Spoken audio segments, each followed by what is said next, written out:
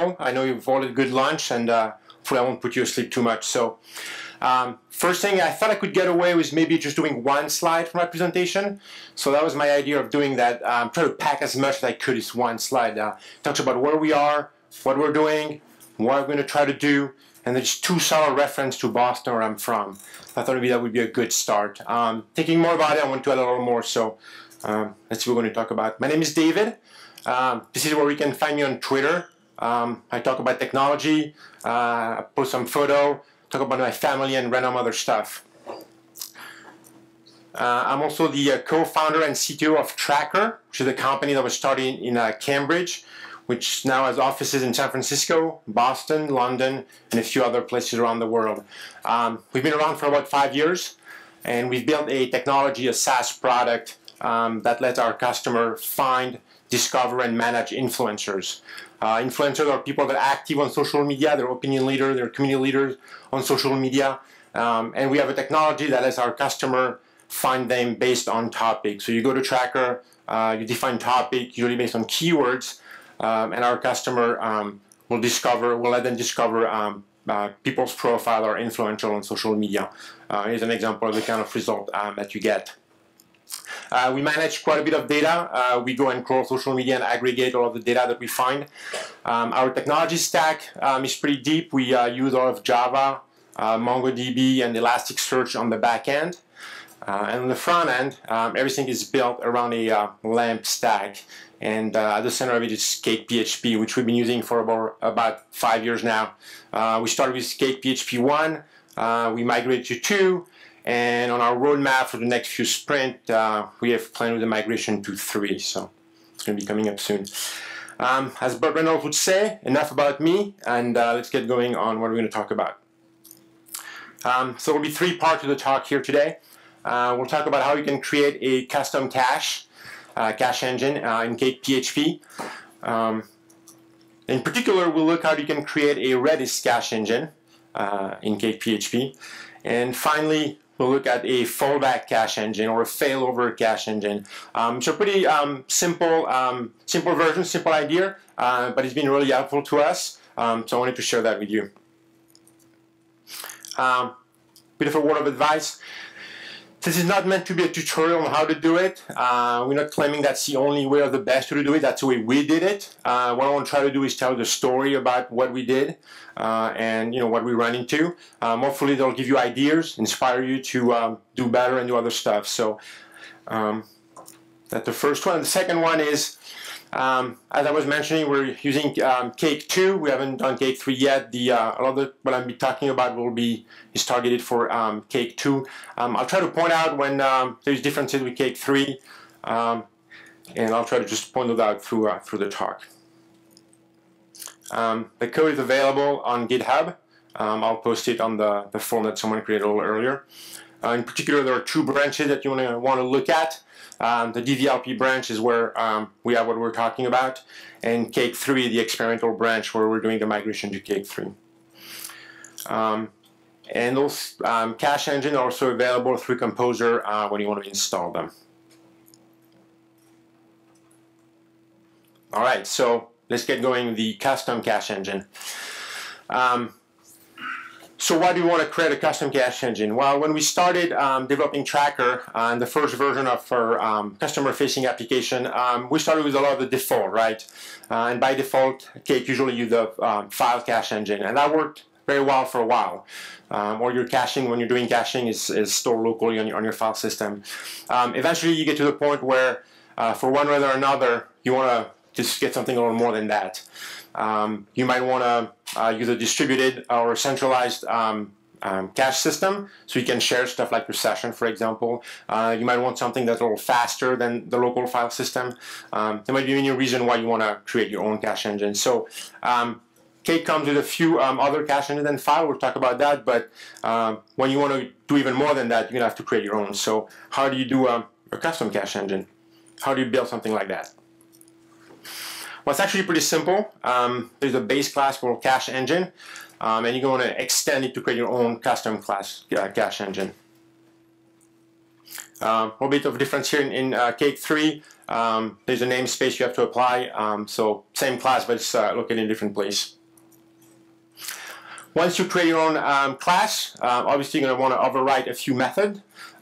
Where a few of the classic: write, which lets you put a value in your cache; read, it's going to let you read that key back; and delete, which will let you get rid of that key. Most of the cache let you also set an expiration time on the key, so the key will expire on its own after that, but you also have the ability to delete when the data, for example, is invalid. There's an increment and decrement function as well. If you're using your cache to store a counter, you can use that. Clear will clear the entire cache, remove all the keys. And clear group, either way to clear some key that have been tagged with a group name. A couple of things to look for or to look at, pay attention to. Particularly the key function. That's actually an interesting one. There's a default implementation available. That function is here to help you create keys that are safe for your storage engine. Wherever you're storing your key, you want to make sure that the string that you're using is going to be safe for that storage engine. So for example, that function will do stuff like take a key, for example, project name, and convert it by removing maybe the spaces. If your storage engine doesn't support spaces, maybe putting lowercase, if that's something you need to do. So it's a way to translate your key and make sure it's safe for your storage engine. The other function is init. We talked about configuration in another talk yesterday. This function is automatically called when you initialize your cache engine and your cache, and that's when you're going to do your custom configuration. Anything on top of the basic stuff you're going to want to do there. And we'll see an example of how we do that a little later. How do you use your custom cache? Well, we choose to create it as a plugin. You just simply drop it in the plugin directory. There's actually an installer, a composer installer, that's very good at doing that. If you put in your composer JSON and use composer, it will automatically put in the right place. So that's very convenient. There's also a version for Cake 3 where the plugin has to go in the vendor directory, and there's a separate installer for that. The CakePHP plugin installer kind of works the same way. Okay, so let's recap what we talked about here so far. If you want to create your custom cache engine, if you want to extend the cache engine class, you might want to look at, in particular, implementing some function like init and key. Pay attention to them if you need to. And finally, you're going to want to install it as a plugin. Okay, so we know how to create a custom cache engine, and we look in particular at a Redis cache engine. The first question you should ask is, but why? Cake comes with a Redis cache engine, so why would you want to create your own? Well, two words: cache invalidation. Anybody who's done any work with caching know that putting a key in the cache is easy, reading a key from the cache is easy, potentially letting a key expire is easy, but invalidation can be a little more complicated, right? There might be different business logic part that trigger invalidation. One piece of data being invalidated might mean multiple keys that need to be deleted, so it can get a little complicated depending on how you structure your cache. In particular, at Tracker, we store fairly large amount of data for our customer. They're managing projects with many influencers across many projects. When we use Redis, and we decided to use Redis for our cache engine, we decided to structure our key using the schema I'm describing here. This is a convention that Redis uses, where if you use colon, you're essentially creating a namespace for your key.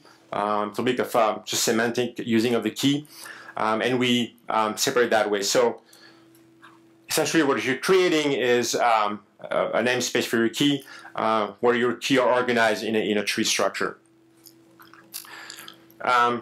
So you can create multiple keys. For example, for this project of ID 123, we are going to put all the user cache data in here, in that key, assets, metadata, etc., etc.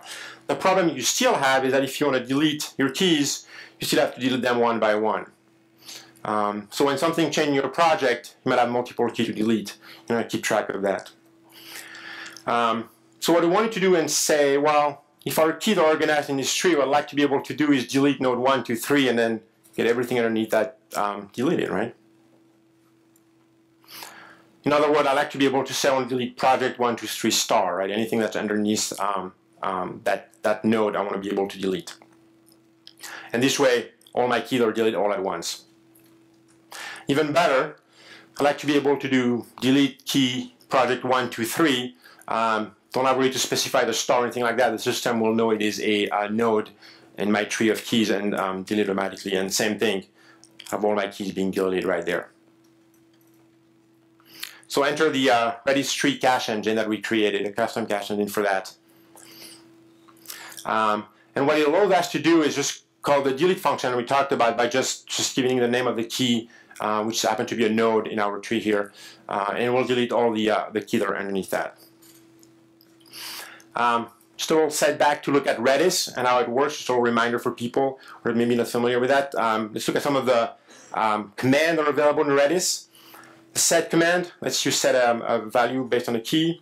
Get will get the value for a given key. Delete, where you can delete one or multiple keys all at once. The keys function or command that will return a bunch of keys that are matching a pattern.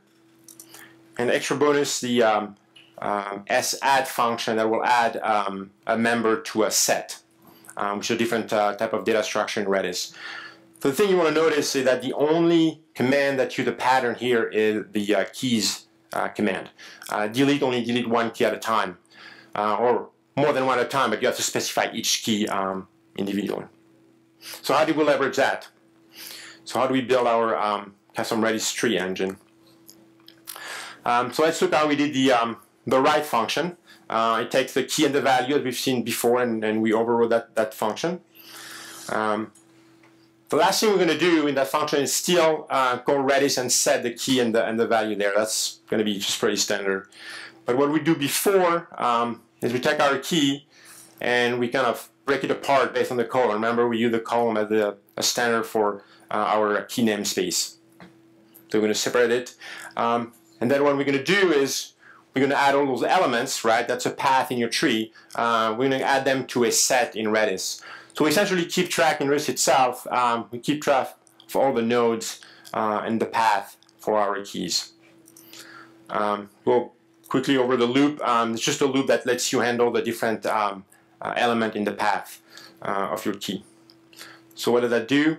Well, if I'm trying to save a key like this one here, for example, project 1, 2, 3 users Dave, my set will have 3 elements to it. The project key, so the top one, project 1, 2, 3, and project 1, 2, 3 users, right? So how do we do delete now that we have that in place? Well, pretty easy. The last thing we're going to do again, the last part of our function is going to be to actually delete the key, or the keys as we'll see. That's pretty easy. But the first thing we're going to do first is see, well, is the value that's being passed an actual key, or is that a node in my tree? So we have a set in Redis that keeps track of all of those nodes, so we'll look if it's there. And if it is, we actually build the pattern search for that key, right? We'll essentially add the colon star at the end of it. But let us call the keys command on Redis. If you remember, that's the only one that takes patterns. So we pass that pattern to the command. It will tell us all the key and the sub key that are there. We delete that node from our set. We don't need any more, and then we finally can delete all the keys. So all of a sudden, we've let Redis delete all the keys just based on the node specification. A warning here, just so you're aware of it. That's from the Redis documentation. Keys can be a little dangerous, especially if you did in production, because as you can imagine, depending on how you write your pattern, it could affect a lot of keys, right? So you have to be a little careful on how to use that. In our case, we only use the star at the end of the key, so it doesn't completely randomly match. Question over there? Oh, sorry. You know, whenever we do that, even though our cache is pretty big, when we delete, we might be deleting a few thousand at a time, so it's not that bad. But something you have to keep in mind, depending how your cache is structured and how many keys you might be deleting.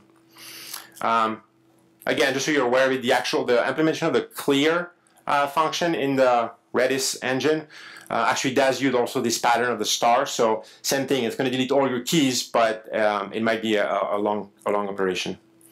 There's an option that we've not explored. Redis has a scan command, which I recommend instead of using keys. Scan essentially open a cursor to the key, then you can kind of loop through them, so it's a better way to kind of go through your keys. We haven't looked at if that's doable for us or not. Okay, so a bit of a recap of what we've seen so far. We wanted to create our own Redis tree cache engine to facilitate cache invalidation. We overrode the write and delete method to take into account the fact that we might be deleting not a actual key, but maybe a node in our key namespace, which trigger deleting multiple keys. And again, just there's some consideration to take into account if you're doing that in production, depending on the level you're doing that. So we're pretty happy. We went from the basic CakePHP configuration for the cache. We started using Redis. We got more advanced with our key namespace. We created our own Redis cache engine to manage all of that. So what happened next? Well, the next question is, well, what happens if Redis crashes, right? When you lose Redis, what do you do? The easy answer to that would be, well, you can create a cluster of Redis nodes, right? So that would be maybe the basic answer. But why didn't we choose not to do that? Well, a couple of reasons. For one, we're a startup, so based on resource and very restricted on time, expenses, we decided that would be maybe not the best option for us. At the time as well, the Redis cluster configuration was not super good. It was still experimental, so we're not sure if we wanted to spend time learning and maintaining that. So we decided we'll kind of look at another approach that could work for us. So we decided to look at creating another custom cache engine called the FallBack or failover cache engine.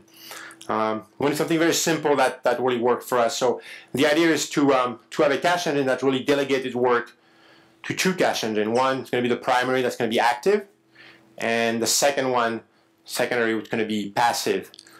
When the primary fails, you just make the secondary active and you start caching there. Very simple. In our case, we use Redis as a primary, and we fall back on the file system if we have to. Redis has definitely some advantage to it. It's distributed, it's definitely faster, but you run the risk of losing your server. The file system is only server side. It's reliable as much as file system are reliable, but usually they are. It's obviously a lot slower than a lot of other options. But as a fallback mechanism, it works pretty well. So how did we build our fallback cache engine? Mentioned the init function a little earlier. That's something that you might want to implement when you create your own cache engine. So that's one of the cases where we wanted to do that. We call the parent just to make sure we initialize all the default stuff. And then, very simple, we configure two caches right there. One for the primary and one for the secondary. You'll notice that they both use the primary and secondary configuration, which we'll look at in a second. And then we just activate the primary. What happens when you try to write a key? Well, we try to write it first. So we just call the cache and write, and we pass it the active cache to try to write to the active cache. That could potentially fail if Redis is down, right? So we're going to try to catch the exception. If that's the case, then we fall back to our secondary, and we just write the key there. Okay, very simple. How the fallback works, it's pretty simple. You have a parameter where you can reset the primary, but if that's not set, then the secondary becomes the active cache engine. How do you configure that? You got a glimpse at it earlier. Configuration is very similar to any cache configuration, except here we've created two sub configurations for the primary and the secondary. If you notice in the init, that's where we grab when you configure our two caches. But those configurations are very similar to any other cache configuration. They're also going to specify the engine, which is called name in Cake 3, and then whatever other configuration you need, the server in this case for Redis, or maybe the path if you're using a file engine. We've been pretty happy with that approach. It's pretty simple, but it works very well for us. The idea was not to get something that necessarily redundant or anything like that. We want it to be able to react when the server goes down, Redis server goes down. It doesn't go down very often, but when it does, it gives us the time to go restart, reboot whatever we need to, knowing that the application will not be failing. There'll be some caching happening, and everything will be running until we can switch back to the Redis. Which, by the way, we don't have to do anything. We just have to bring the server back up, and our caching will just try to contact it, see that it's there, and be back on it. So very easy, very little thing to do when you want to switch back and forth. So as a recap, we wanted a simple fault-tolerant cache, and we implemented that with an active-passive approach to the cache engine. That's it. I hope you like the talk, and I'll make the slide available online as well.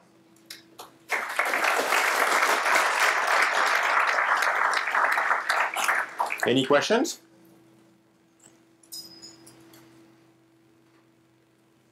So when you do invalidation, being that you may not have known what keys got written to which cache, are you invalidating from both caches? You mean in the case of a fallback? Yeah, I mean, so let's say you wrote a bunch of keys to Redis, then you fell over to the file tree one, you wrote a bunch of keys there.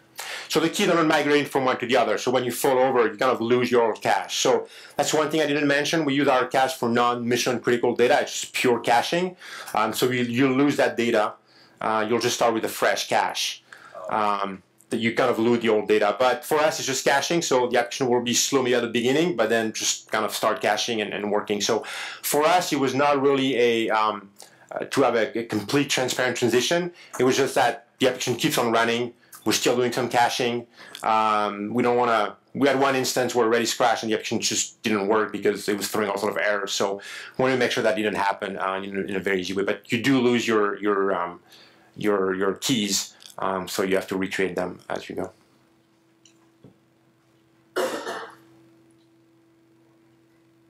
All right. Thank you very much.